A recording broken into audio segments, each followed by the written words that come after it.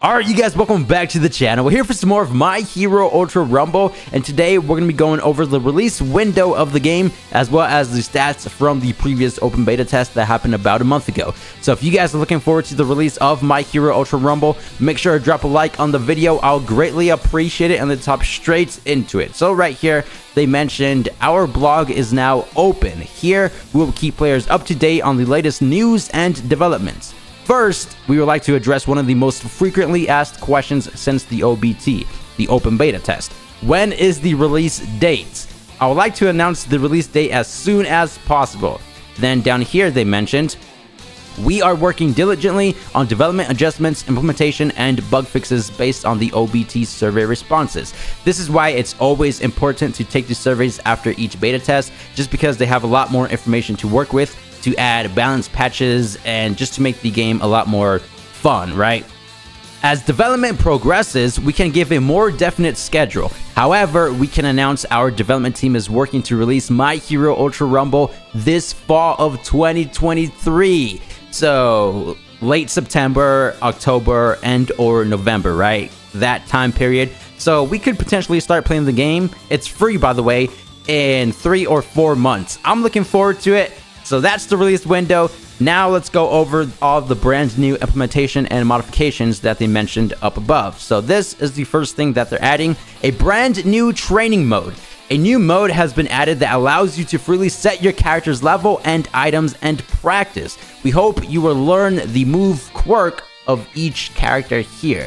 I'm very glad that they're adding this. This is going to be extremely useful just because in the open and closed beta test, if you wanted to play as a brand new character that you never played as before, you had to basically just hop straight into an online battle, and you're not going to be helping out your teammates all too well just because, again, it's your first time playing as a character, so you're going to be figuring out how to play as them, testing out all their new and different abilities, stuff like that, right? But with the training mode, we get to practice as any of the characters, and then, you know, just warm up before you hop into an online battle. And plus, right here, I think it said you can freely level up the character's abilities and items, which means we also get to test out the level 1 quirks up to the level 9 quirks, because each power up or level up is, well, it's not really too different, because sometimes you just get a bit more ammunition, and of course it increases the strength of the specific quirk, but some characters do have different abilities when you level up,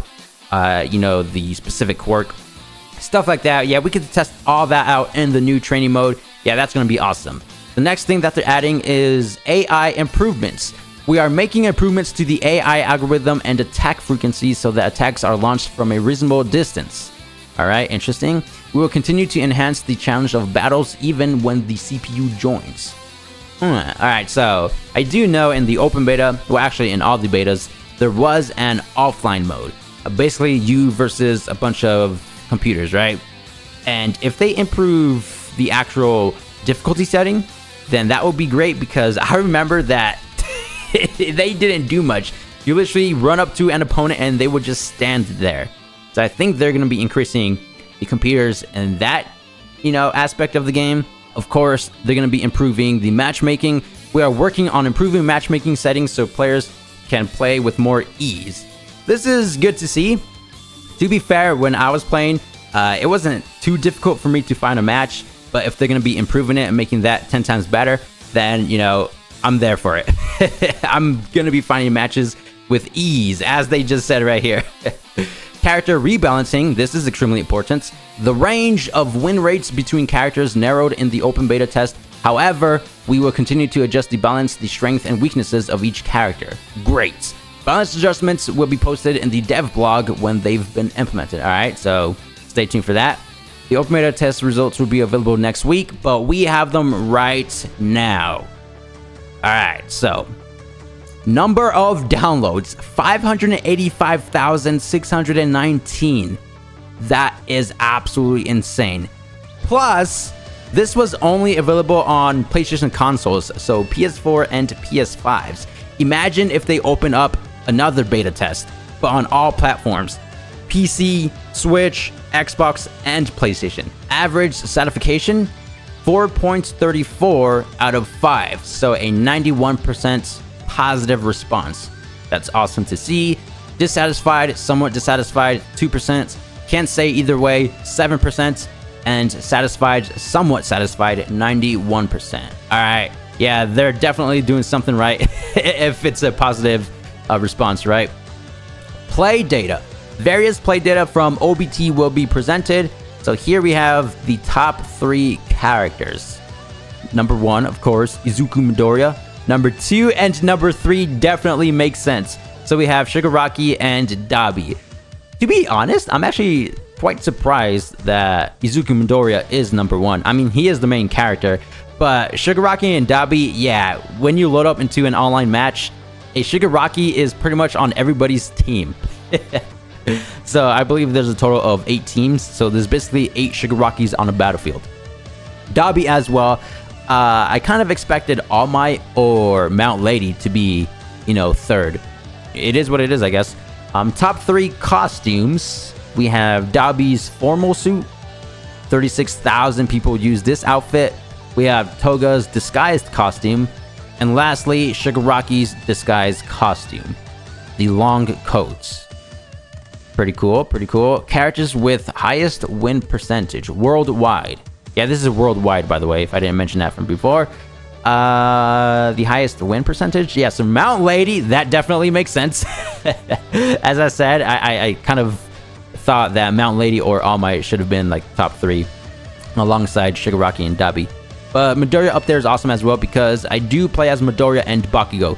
Number 2 is Izuku Midoriya with a 27% and Sue with a 26%. Pretty cool.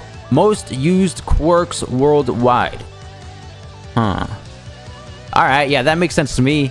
How Dabi and Midoriya are top 3, because if they're, you know, part of the top 3 characters played, then, you know, it also makes sense for them to be here. But Todoroki is actually second place. So, his quirk has been used 26 million times. No way. And number 1, of course, Dabi with his arson quirk, 31 million times. Actually, now that I'm looking at this, Todoroki is probably, you know, 4th place, right? If his quirk was used more times than Midoriya's, and Midoriya was 1st place, then that means, yeah, Todoroki has to be 4th place. At least that's how I look at it. Here we have the rank distributions. So all the different rankings, and of course, the higher the rank, the lower the percentage. So we got rank 1, 28%, rank 2, 17%, rank 3, 12%. Then we have the amateur ranks. Wow. Yo, who's the 0.1 percentage in professional rank 5 and ace rank? That is crazy. Wait, let me pull up the calculator real quick. So I believe it was a total of 585,000 players. We're just gonna round it. And I think we times it by, let's do professional rank 4, 0.3%. This is going to be interesting. So 1,755 players reached professional rank 4. That is insane. As for professional rank 5 and ace rank, once again, 585,000 times 0.1%. I think I'm doing this right. 585 players. No way. I don't even know what rank I reached. But let's just say amateur rank 4. Just for the one time, why not? Clear that. 585,000 times, what is it? Amateur rank 4. 4.8%. Alright. 28,000 players reached that rank. And that's it for the stats regarding the open beta test. And once again, the release window is this fall of 2023. Of course, if you guys enjoyed today's video, make sure to drop a like and subscribe, and I'll see you guys in the next one. Peace!